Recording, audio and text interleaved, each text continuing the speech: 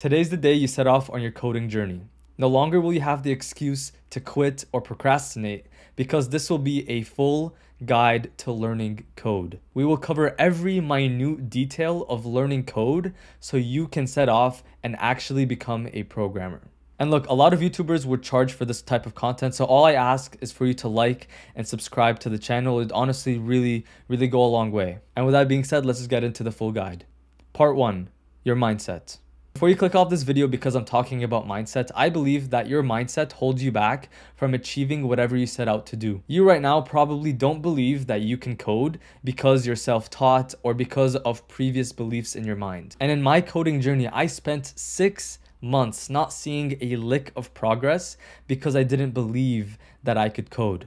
I would constantly tell myself that I could never be a coder, that I didn't go to college so I couldn't be a programmer, and constantly just feeding into my own beliefs that I couldn't be a coder. And I know some of you will skip this because it doesn't really vibe with you, but your mindset will dictate your entire journey. The world is the symptom of your own mind, and if you first don't believe that you can code and that you could actually work hard enough to see the results in code, you will never do it. Your mindset is the tool to your project, and having the right mindset will give you the right approach to succeeding at code. And I bet you right now don't believe that you can code. You constantly tell yourself that you're not good enough or that you suck at React or JavaScript, so you can never be a coder. So in this shorter part of the video, I just want you to realize how bad your mindset is. It took me a long time to accept this, but you have to understand that your mindset truly matters. And how you fix this mindset is to begin to truly believe that you can be a programmer even if you're self-taught or even if you had a bad grade in school. Most of the time, this is all we need to reach our goals, and a lot of us forget about it. And whether you're going through self-doubts, try your best daily or as much as possible to constantly tell yourself that you can do this. Remind yourself that people in your exact position were able to learn code even though they were self-taught or even though they had worse grades than you in school. And once you're able to do that, congratulations, you're 90% there. Because now you're willing to put in the effort and sacrifices to learning code while believing that you can do it. Part number 2, your goals and roadmap. You know, at this point, maybe you've developed your mindset and you're really excited to get into coding. You head over to Free Code Camp, you look up the most popular language that makes you the most money, and you start programming in that language. However, going into something without an action plan and preparation is like driving in the nighttime without lights. You will crash. How are you supposed to reach your destination if you don't have a clear roadmap of getting there? You're basically asking yourself to fail because you don't have the right path forward. Instead, right here, right now, we're gonna clarify exactly what you want and need to do to reach your programming goals. Do this with me right now. Get out a piece of paper and write down exactly what you want out of your programming journey. What is it you want to do? Is it back-end development? Do you want to be an iOS developer, game developer? Write down exactly what you want out of this journey. And now that you have your goal, I want you to reverse engineer how you can get to this goal. Now, this will require some effort, but you're here for the long run and you want to reach your goals, so it's well worth it. Maybe look online, maybe look at a couple of YouTubers and see exactly how you can get to that goal. So maybe if you're in web development, maybe you have to do HTML first, CSS second, JavaScript third. Lay it all out. It doesn't have to be perfect. You can fix it over time, but by having a specific roadmap, you will ease the process and you'll have a clear path forward. And I know it's a lot of effort, but I spent months doing the wrong things and wasted so much time. I literally could have been a developer like 6 months ago if I didn't waste my time doing Python, doing backend development, things I didn't really want, and wasted time on these things. And once you have your roadmap, we can get it to the next part. Part number 3, routine and execution. Congratulations, you have your mindset and your goals. But anyone could do that. However, it takes a special person to actually execute on these goals. This is the time when you're done hanging out with friends all the time because you're pursuing your goal in coding. This is the lonely entrepreneur that spends time at home working on their business, then going out to party. Now is the time to put your head down, suffer, and get to where you want to go. And look, I can't lie, it's pretty difficult, but I'm gonna try to lay it out for you so it could be as easy as possible. The first part is your study routine. Without your study routine, you can't learn code. And instead of looking for stupid things like the Pomodoro technique and these stupid freaking study routines where you have to do all these confusing things, break it down to 2 things. Learn a subject and apply it. Head over to Free Code Camp or whatever your roadmap is and start doing this now. Whenever you're done a big lesson, maybe you learned a simple thing in HTML or if a specific aspect of game development, instead of moving on to the next thing, apply it. I wish I did this at the beginning of my coding journey. A lot of us just want to go through the lessons and ignore the true meaning behind the lessons, and it holds us back from truly learning code like an actual engineer. So instead, let's say you're working on JavaScript, okay? You learn a specific part of JavaScript, maybe it's a lesson on Free Code Camp, and you apply it through a small project. And FYI, these projects don't have to be that big. Just do the smallest thing possible. It could be as small as a simple function, or even smaller, maybe you apply what you learned in the lesson. And I know it sounds like a lot of effort here, but you retain over 75% of what you learn by doing this. I'll even show you on the screen, there's like a learning triangle. You actually learn this much. While most people are learning 5% because they're reading and watching videos and not applying,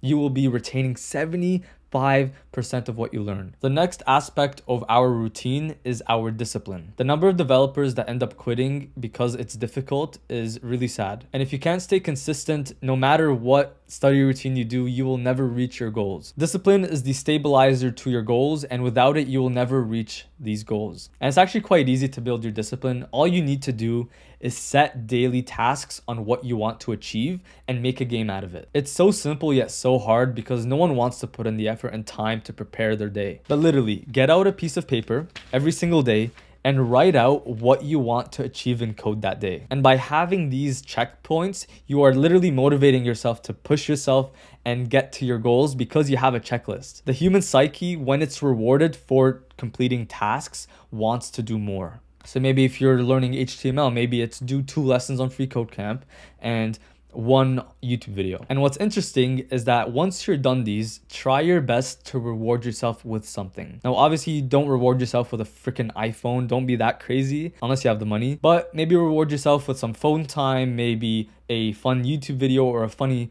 video online. And I know some days you're not going to feel like it, and that's where the true discipline comes. But this is just a simple way to motivate you a little bit more and get to your goals. Editor Nazar here. I'm just editing, and I totally forgot to talk about the more logical side of discipline. Like, I understand that discipline is not just, you know, creating tasks and rewarding yourself. Like, there are times when you're not gonna feel like coding and, you know, you're really gonna struggle and you wouldn't feel like doing it. And all I could say to that is, you know, really want it. Like, I know that's sort of cliche, like, really want it, what do you mean? But just like, constantly remind yourself of what you're gonna get out of this. You know, like, why are you getting up in the morning? Like, why am I doing YouTube videos? Because I want to be a YouTuber. Like, I don't feel like making YouTube videos right now. I'm a bit tired, but I still do it. Why? Because I remind myself that I have these goals and aspirations that I want to live, and that by doing these tasks, I'm gonna reach that goal. And a great way to build discipline is doing just that. So every time you may feel a little unmotivated, just constantly remind yourself that everyone else is going through this and that, you know, you're doing this for a reason. There's a purpose for you to suffer. There's a purpose for you to, you know, go through these lessons that are extremely difficult, because at the end of the day, you're going to live a better life as a result of this. So I hope I explained that a little better. Apologies if I didn't, but yeah, back to editing. And the third part of our routine is our focus. This is the engine to your growth. This might be the most important part of the video because of how important focus is. I'll tell you something, right? The average person at the 9 to 5, they say works 8 hours, right? You know, 9 to 5 is 8 hours. However, that's not the case. Most of the time, right? What are people doing? They're on their phones, they're doing meetings, they're web surfing, or they're doing some unproductive tasks that don't really equate to work. And by the end of the day, they haven't done much work and they haven't seen much progress. And it's because they're truly working maybe 2 to 3 hours out of those 8 hours. However, now imagine you removed all these distractions and all these things so that you can truly work. Imagine how much work you could do and how much progress you could see on your goals. You must understand that coding requires a ton of focus, and by being distracted, web surfing during your coding sessions, listening to music, or talking to other people while coding will take you nowhere. And to get into that focused state, we will be using deep work. Simply put, deep work is an undistracted state where we do the work that matters. It's kind of like that flow state. You know when you've played sports or you're really focused on something and you don't really have any thoughts because you're so ingrained with the work and you're so focused? That's what we're trying to get into. So for this deep work state, all you want to do is remove all distractions and do the work in front of you. And if you do this, if you remove all distractions, your phone, turning off notifications, talking to people, everything out, you will do more work in 4 hours than others do in 8 hours. Literally, there's been studies where people who have done deep work have done a lot more work. And it all comes down to that focused state where they are deeply focused, they're much more productive, and they could do so much more in that time. And honestly, this was the turning point for me as I went from an HTML developer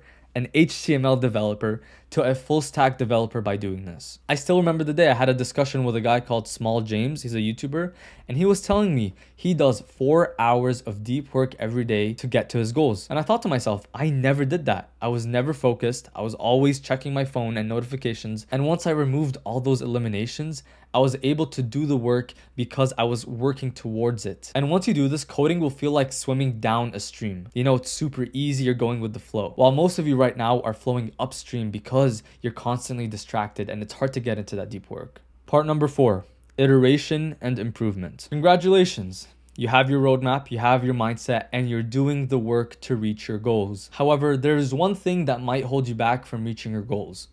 Improvement. What I want you to do now is develop a new sort of psychology when it comes to coding. You should be a lifelong learner. By this, I mean try to learn something new as much as possible. It might be something in your subject, it could be reading something, but try your best to always learn. Coding is a never-ending subject that's developing all the time. Languages from 2 years ago are now outdated. And if you truly want to improve, make money, start a business, get a higher paying job, it's important to always learn. And obviously this doesn't mean you learn like everything all the time.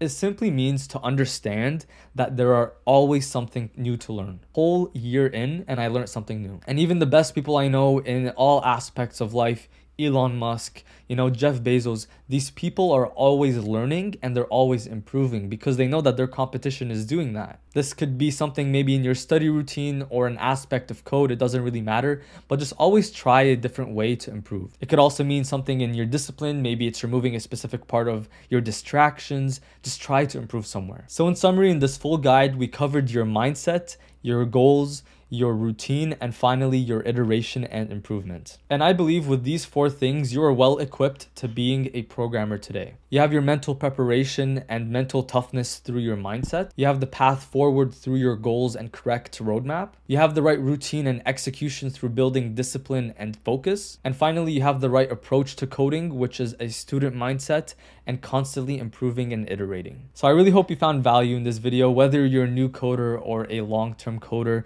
I hope it found you value either way. And maybe if you're at the start of your coding journey, it may not make too much sense what you're doing and you're struggling a bit, but now you have the tools to move forward. And I know it's hard work and a lot of effort, but these were the things that helped me. And just remember that coding is a process, not an event, and that it just takes time to get to your goals. I love you all. Happy coding, and I'll see you in the next video. Bye-bye.